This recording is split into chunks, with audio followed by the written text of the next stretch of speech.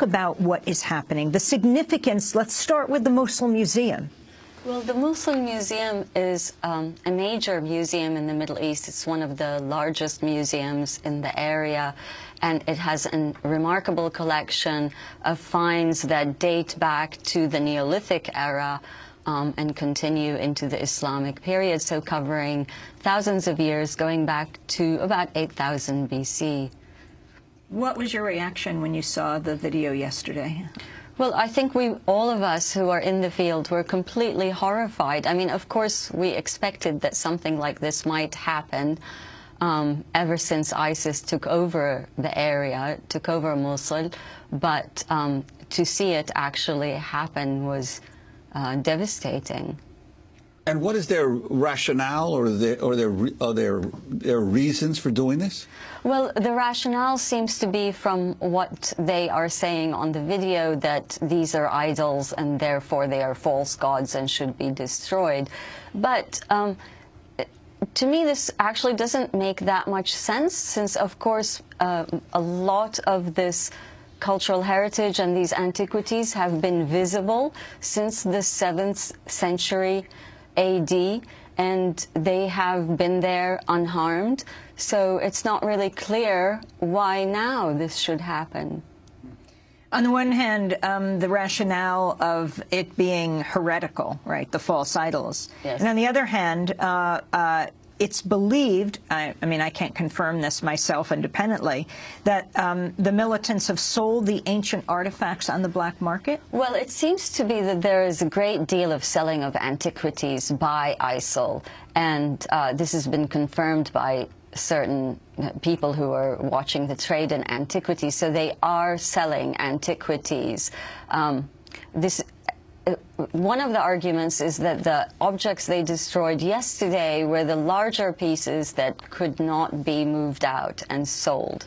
So they were more likely to be able to destroy them. I think that a great deal of the discussion here in the West and perhaps throughout the world has focused on the looting rather than the issue of cultural cleansing. The destruction of monuments on site is also something to be concerned about. I mean, the looting for the antiquities market, which is an illicit international market, is very important to consider, because this is very destructive. But the blowing up of shrines and monuments on site is really horrendous, and this is a form of cultural cleansing, certainly, but also ethnic cleansing. Explain. Well, it's a form of ethnic cleansing because this is a region of the world. Mesopotamia has always been a multicultural, multi-ethnic, multilinguistic, and multi-religious community, the entirety of the country. And what's happening now is that diversity is being wiped out. So when you wipe out people's monuments and heritage, you erase any record of their ever having been there. And it's a way of creating a terra nulla, if you will, a kind of an empty land that you can conquer and then claim that there was nothing there before. So it's a general erasure and rewriting of history of Mesopotamia. Well, UNESCO's Director-General expressed outrage following the Islamic State's attack on the Mosul Museum. Irina Bokova said, quote, "This attack is far more than a cultural tragedy. This is also a security issue, as it fuels sectarianism, violent extremism, and conflict in Iraq. The systematic destruction of iconic components of Iraq's rich and diverse heritage that we have been witnessing over the past months is intolerable, and it must stop immediately." And of course, Iraq went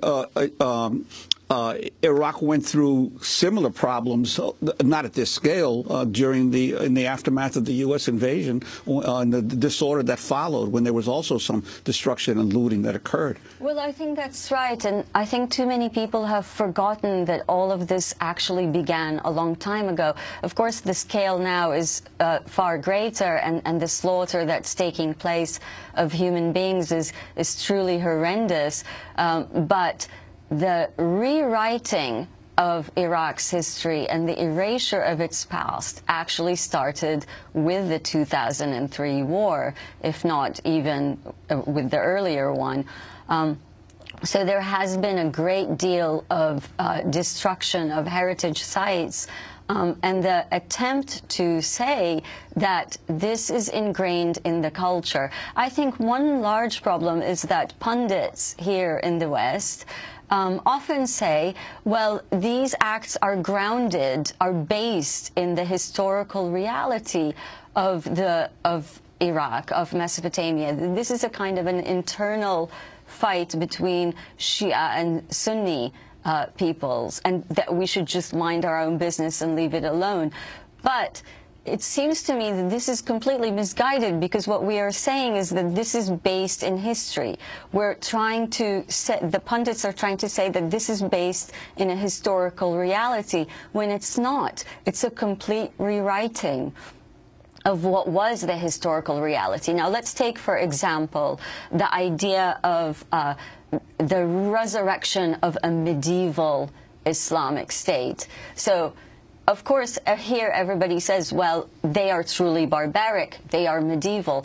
But everybody who has read history knows that in the Abbasid Empire, the caliphs of the Abbasids valued scholarship, they translated Greek classical texts, they loved the arts and promoted arts and architecture. So it's actually quite false to say that in the Middle Ages they were opposed to these things. I wanted to ask you, Professor Bahrani, going back to 2003, the day after Baghdad fell, that famous scene of the looters coming from the Iraqi museum, and the criticism of the U.S. for not protecting the museum. Going back to that time, declaring that freedom is untidy, Defense Secretary Donald Rumsfeld said the looting in Iraq was a result of pent-up feelings of oppression, that it would subside as Iraqis adjusted to life without Saddam Hussein. He said freedom's untidy, and free people are free to make mistakes and commit crimes and do bad things. They're also free to live their lives and do wonderful things, and that's what's going to happen here. Looting, he said, was not uncommon for countries that experience significant social upheaval. Rumsfeld said, stuff happens. I remember his statements very well. I also remember that he was quite taken aback that there was more than one vase in the entire country. And he seemed to have not realized that Iraq is Mesopotamia, the cradle of the world's civilization. And how he did not know that, I'm really not sure. But he was clearly very mistaken. Can you talk about the historical legacy of Muslims protecting antiquities, knowledge, philosophy, science? Absolutely. I mean, it's not my specific area of expertise because I'm a specialist in the pre-Islamic past. But I know enough to know that this heritage has always been there, that Islamic geographers and travelers and historians have written about places like Babylon and Nineveh in the Middle Ages. The caliphs, the Abbasid caliphs especially, supported the scholarship of the ancient Greek classical texts in philosophy and the sciences in a way that is truly unparalleled, not just in the history of Iraq, but I would say in a great part of the world. It's one of the high points of the world's history of scholarly knowledge. And what's been the reaction in the rest of throughout the rest of the Middle East, of other governments and civil society organizations that they've heard about this from yesterday? I think that most of the news that I've heard from all over the Middle East is that people are horrified, that everybody's taken aback because nobody was expecting this extent of just senseless destruction.